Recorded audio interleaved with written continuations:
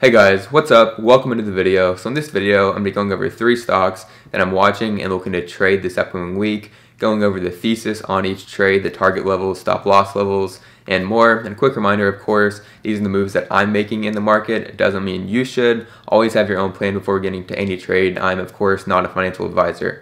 Alright, so before we get into it, let's take a look at last week's stock picks, how those performed, and then we'll get into this week's picks. Let's get into it. So first up, last week we talked about Facebook stock, ticker symbol FB. This is the one that I just personally thought was one of the easiest trades to make in the market. Facebook is a stock that always bounces back after these major dips. It has gaps to fill above. So this past week we saw it fill one of those gaps. It closed up over 5% for the week and also broke out of that falling wedge setup. So very nice move this past week. More upside to come in my personal opinion towards the next gap fill around 361. Next up, we talked about Pinterest, ticker symbol PINS. So this is a heavily beat down stock, one that I'm personally very bullish on for this stock to reverse. And this one once again bounced off that key level support. They beat earnings this past week, closing up about 4% on the week. And this one looks great for more upside from here in my personal opinion. The first levels that I'm targeting personally is the 49 to 50 range, and we'll see where it goes from there. And then finally, we talked about Marimed, ticker symbol MRMD. As a longer term value play, this one actually had a great move this past week, closing up about 15%. And we finally saw the sector start to take off late on Friday when there was news about a Republican proposed MJ bill. And like I've been saying with this sector, the sector is literally a coiled spring ready to pop. And on the right news, if safe banking was to pass, the sector and these stocks are due for much larger moves. We're just seeing the start of it. If any of these bills do pass, we shall see. Okay, so getting into this week's picks, the first stock that I'm watching is BLNK Charging, ticker symbol BLNK. So this is an EV charging stock, and late on Friday we got news that the infrastructure bill finally passed the US House, and this is going to provide billions to the EV sector. So the bill includes major support for electric vehicles and clean energy. Specifically, there is $7.5 billion set aside to create a nationwide network of EV charging stations. And out of all the EV charging stocks, in my personal opinion, BLNK Charging has the strongest breakout setup, which we'll take a look at in just a second. It does have a pretty small market cap at $1.3 billion, so this stock can obviously move pretty quickly if it gets going. And it also does have a 35% short float, so we could see money flooding into this stock as it gets hyped up as a potential short squeeze play. So taking a look at the technical setup on this one, it has bounced multiple times off that $26 level of support. It recently broke out of this downtrending descending triangle and is now consolidated and pulled back a bit after that move. But after this infrastructure bill news is out, I think that's going to be the catalyst needed for this stock to see a larger breakout move. And also zooming into the chart a bit, we can see that it is forming an inverse head and shoulders pattern as well. Right now it's starting to form the right shoulder of that pattern, and a break above the 34.5 to 35 range of resistance. This stock is due for a massive move if it can break above that range of resistance. Now, one thing to be aware of with this stock is they do have earnings this coming week on Thursday, November 11th. Personally, I'm never a fan of holding short-term trades through earnings just because it's always a gamble. So maybe if you're a risk-adverse trader, think about getting out before earnings and potentially re-entering after earnings depending on how those results go. If you do want to avoid that volatility, or if you just want to gamble and hold through, go for it. But that's definitely a day to be aware of for anybody looking to trade this stock. So getting into the next one, the next stock that I'm liking a lot right now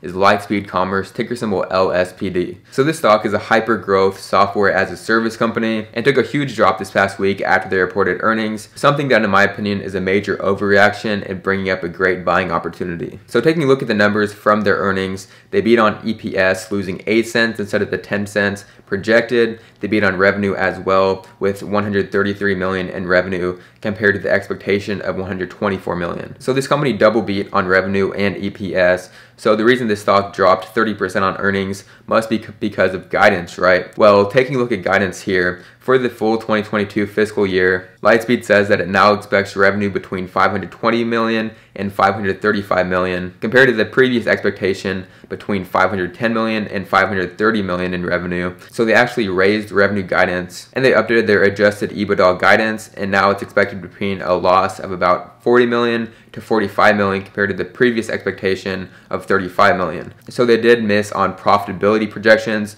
not by a huge margin, just a miss between $5 to $10 million on EBITDA projections. But for a hyper-growth company, the most important thing is they keep on that revenue growth at a high rate and worry about profitability later. So in my opinion, there's just nothing in this report to worry about. It just comes out to be a big overreaction to these numbers. And while this company does have a pretty expensive valuation, valued with a market cap a little bit above $13 billion, any company that's growing 200% plus year over year is obviously going to have a high valuation. It has a much cheaper valuation than some other software as a service plays, such as Snowflake, for example. But in my opinion, they had a very solid earnings report. And if the stock dropped 5-10% after this, it'd be one thing, but the stock ended up dropping 30% after these earnings, and the technical setup is looking great for a reversal play. So taking a look at the chart, we can see the stock dropped from the high 90s all the way hitting a low of $67 per share after these earnings and found support at that $67 level. It ended up getting a slight bounce and bottoming off that 67 level as well the next day. So this is a double bottom setup looking great and primed for a reversal.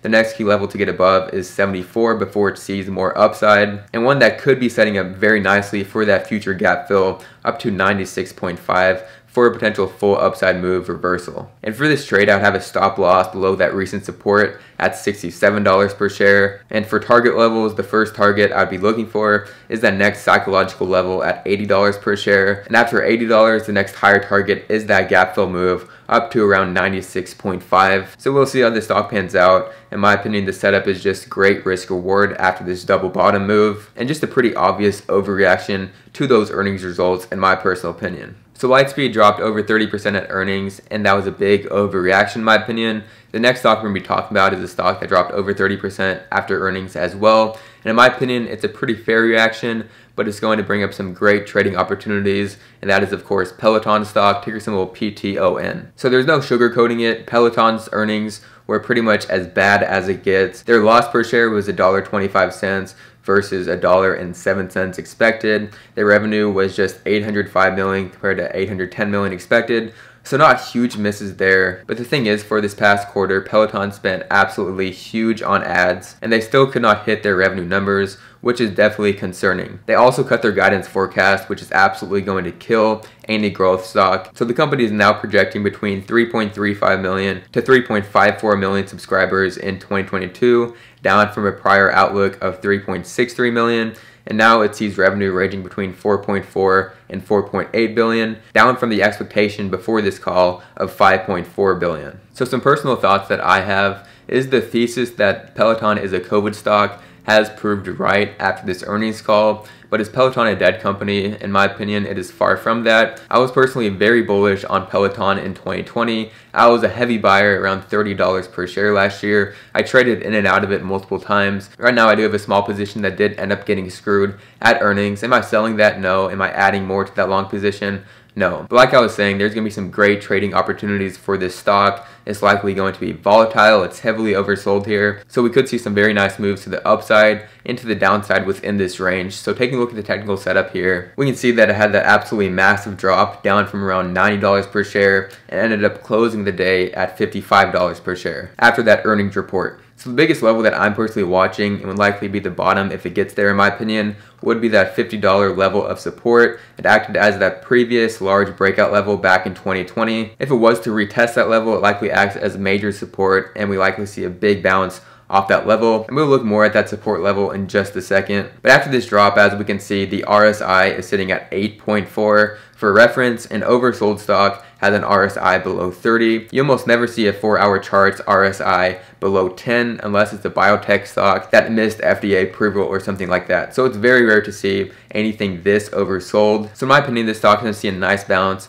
sometime between Monday and Tuesday. And I personally think the stock bounces from around the 54 to 55 level, sees a bounce to around 58 to 62 from there, and then would likely see lower after that. And that is where that key level of support at $50 per share could take hand. I do think that shorts are going to take control of the stock once again after this stock does have that relief bounce that is needed because it's just so oversold here. Now, one other thing to note, the previous bottom that was found on Peloton, after the freakout of the Peloton tread not being safe, back in May the stock bottomed around $80 per share, and as we can see, the volume profile of that dip, it had huge volume, 80 million in volume on that dip and on the day that it hit that bottom at $80 per share. Now the stock also saw 80 million in volume on Friday after that earnings call, so that could potentially be an indicator that this may be the bottom if this pattern repeats. Of course, that's not a guarantee. Like I said, I think the stock has a big relief bounce before shorts take control once again and drive this price down a little bit further. So I'll personally be looking to play that relief bounce either Monday or Tuesday, targeting a move between 58 to 62. And I would look to take quick profits on that bounce before waiting for a re-entry around that $50 level of key support. So $50 would personally be the zone I look to load up for a 10% plus bounce off that spot if it gets there. And as we can see on the Fibonacci retracements as well, right at $50.53. That is the 78.6% retracement from highs to lows. Just another indicator that will give me full confidence entering heavy at $50 for that bounce. So of course, falling knives and oversold plays are not for everybody. So obviously don't enter the trade if you don't have full confidence or your own plan before going in. But that's my personal trading plan for Peloton this coming week. Looking for an initial bounce sometime between Monday and Tuesday for a move back to the 58 to 62 range. We'll look to take profits there before getting out, waiting for shorts to drive it down further, which would be the likely scenario in my opinion. And I would personally be adding heavy if it was to get to that $50 level of key support for another bounce back to the upside. Of course, if you like to short, you could wait for that initial relief bounce, relief rally, short that thing down from around $60 for a target of around $50, cover your short there. So there's definitely both ways to play this, bullish or bearish. In my opinion, there'll be some great trading opportunities for Peloton both ways this coming week. And of course, I could be wrong on guessing the price move of this stock. Maybe the stock doesn't even bounce Monday or Tuesday. Maybe this thing just falls straight down to $50 before bouncing, which is the spot I would look to be adding heavy and looking to add calls as well. And maybe this stock bounces on Monday and doesn't look back. Maybe it bounces all the way back to 65 to 70. Who knows what's going to happen, but that's what I personally think is going to happen. I think it's going to stay volatile in this range and bring us some great opportunities for bulls and bears, like I was saying. All right, so that's it for the video, guys. Thank you so much for watching all the way through. Make sure to hit that like and subscribe button if it did provide some value to you, and I would greatly appreciate that. If you are interested in joining the private Discord chat, that's the first link down in the description. You get trading buy and sell alerts anytime I make a move in the market. Nightly watch lists every single night for trading opportunities for the next day. You have full access to my portfolio, and I answer any questions you have. So that's the first link down in the description if you are interested. Thanks so much for watching, guys. I'll catch you next time. Make sure to trade smart this upcoming week, and let's get rich.